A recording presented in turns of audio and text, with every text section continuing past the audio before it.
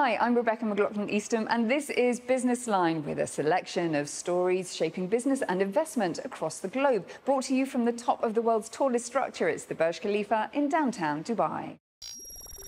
The rapid spread of the coronavirus from the Chinese city of Wuhan to dozens of countries has caused widespread global panic and sent ripples through the Chinese stock market.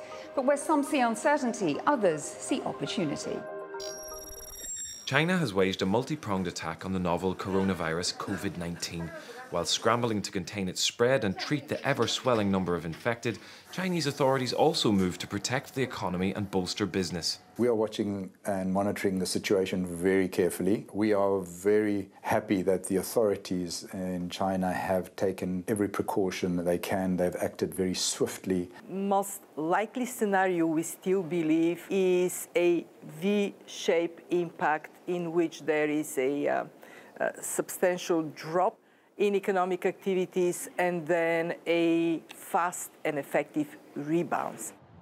Among a string of measures, the People's Bank of China injected liquidity into the markets in mid-February, a move welcomed by investors and the International Monetary Fund. In economic terms, what China has done is very welcome. First, an injection of liquidity. It boosted, in dollar terms, $115 billion the liquidity. It has cut interest rates appropriately. Investing in the markets in any given time will have a crisis to deal with that will affect the market and the volatility that comes with it. But history will tell you that these are the most effective times to invest, is in the time of opportunities like this. And the Chinese market presents a wonderful long-term investment opportunity. But the Chinese authorities also faced criticism for travel bans and citywide lockdowns dubbed draconian.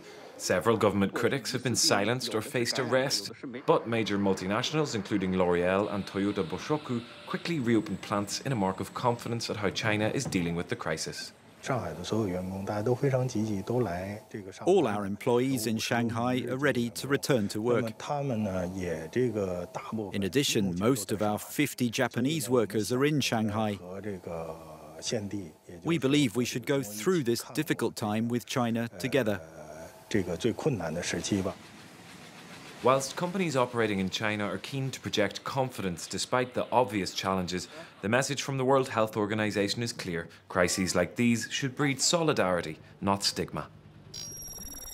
An unprecedented transformation is taking place within the healthcare sector, driven by artificial intelligence and big data. Almost every operation, from surgical to administrative, is being positively disrupted. Euronews caught up with some heavy hitters at Arab Health 2020 here in Dubai to find out more.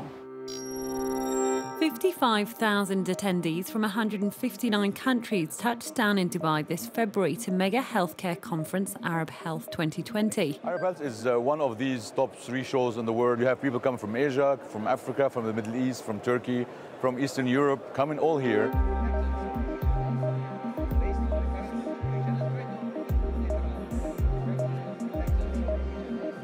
You will find the latest technology, the whole equipment, that you can ever dream of.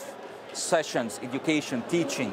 Artificial intelligence seemed to be on the tip of everyone's tongue. It has the potential not only to save lives, but also time, money and resources.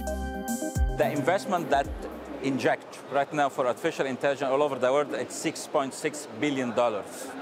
By 2026, it will achieve an annual saving of 150 billion a year. In GE Healthcare, we invest almost half of our R&D in digital and AI. AI is going to be much faster than the human brain to just take all these insights, put them together, and make sure that we make something out of this data.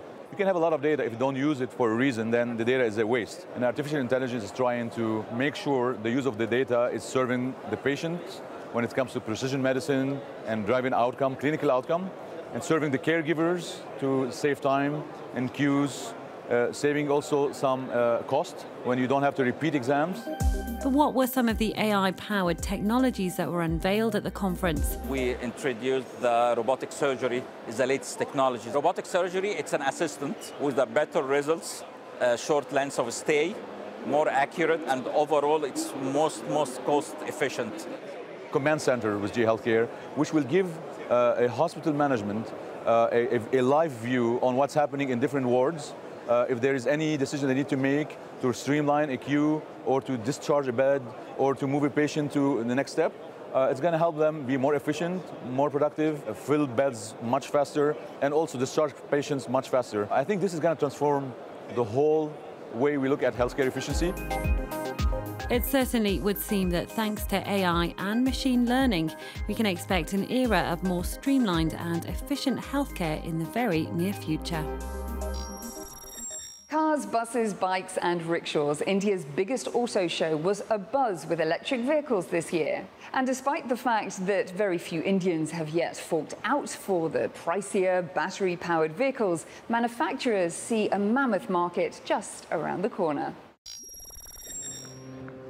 Indian car manufacturers are backing eco-friendly electric cars in a market where price sensitivity and lack of infrastructure has kept buyers mostly at bay.